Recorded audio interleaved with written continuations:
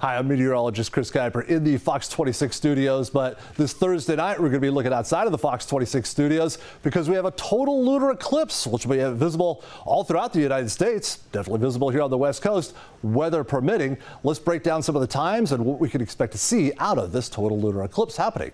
Now, it should be starting about 10:09 in the evening time here, West Coast time, Thursday evening, as the moon begins to get eclipsed by about 11:30 or so till 12:30 in the morning there.